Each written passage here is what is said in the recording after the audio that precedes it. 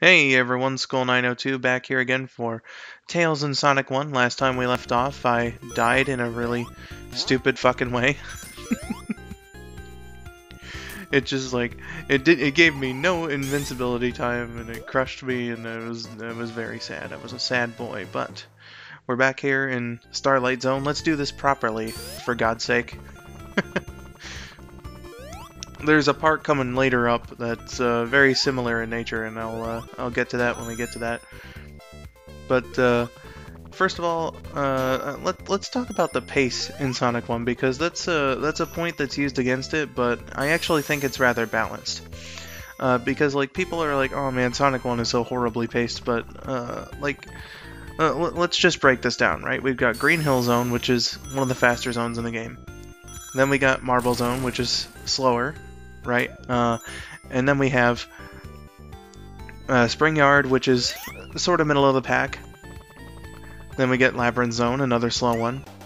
Starlight, which is fast. Scrap Brain, which again can be fast or slow depending. And then, well, there's Final Zone, but that's really just a boss.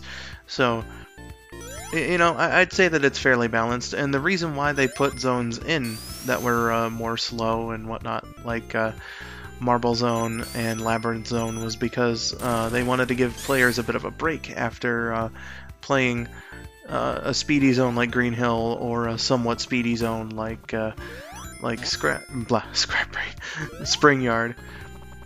So, you know, like, I don't really get the zone pace complaint, because it's fine to me.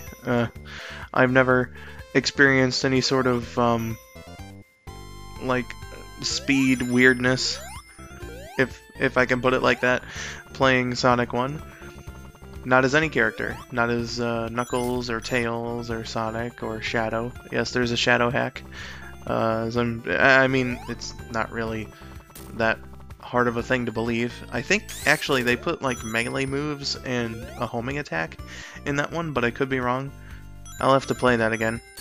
I just remember it being, like, kind of the worst of the ones that's, like, you know, Tails, Knuckles, and the Shadow one. I haven't played any other ones, like Sally Acorn, or Amy Rose, or any other character in Sonic 1. Just Sonic, the original game, Tails like this, Knuckles, and then Shadow. But yeah, I'll definitely have to check that out. So here we are, Act 3. This is, we're coming up to the part where I was talking about it's just fucking insane. Or, no, I shouldn't be using that terminology. It's not so much insane as it is rather sad.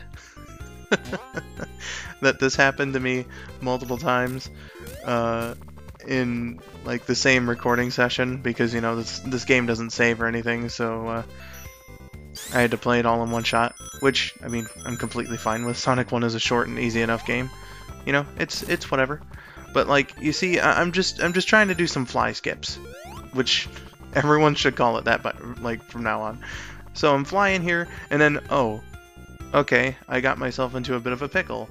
Let's just try to get out. Oh, we can't spin dash out. Now, what I tried here was doing a zip. It's a speedrunning trick where you can like launch yourself into a different part of the level, but ultimately nothing I could do was working out, and so I just decided to wait it out. So I'm not gonna make you sit through that. Cut. And we're back. So I actually waited for the time over screen, and you know, obviously I just got the footage, and yeah. So let's just pretend I didn't die like that, trapping myself in a part of the stage that I had absolutely no right in being, or had no right to be in, as I should say, like, you know, a fucking human being. Oh goodness, that was really amusing. And here's actually a part where I thought that I did that again, but thankfully I was able to get myself out. Oh boy, that was just really bad. But thankfully there's nothing like that in the rest of the game. I know what I'm doing, or at least I think I do. You know, I've only played this game so many fucking times. you know, I should know what I'm doing. Like, here, a great example of knowing what I'm doing. I knew that spring was there, so I jumped so that I wouldn't get sprung by it. Just complete and total genius strats right there. I'm just kidding. Oh boy, I'm not that good at video games.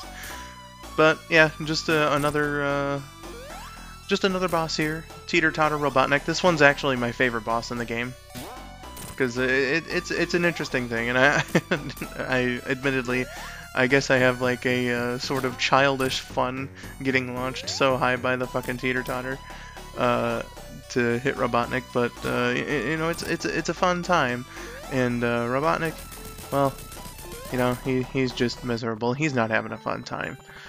But you know, that's fine, because Robotnik is a douchebag. Ladies and gentlemen, Robotnik is a douchebag. But yeah, I'm gonna have to wrap it up here, so see you guys next time.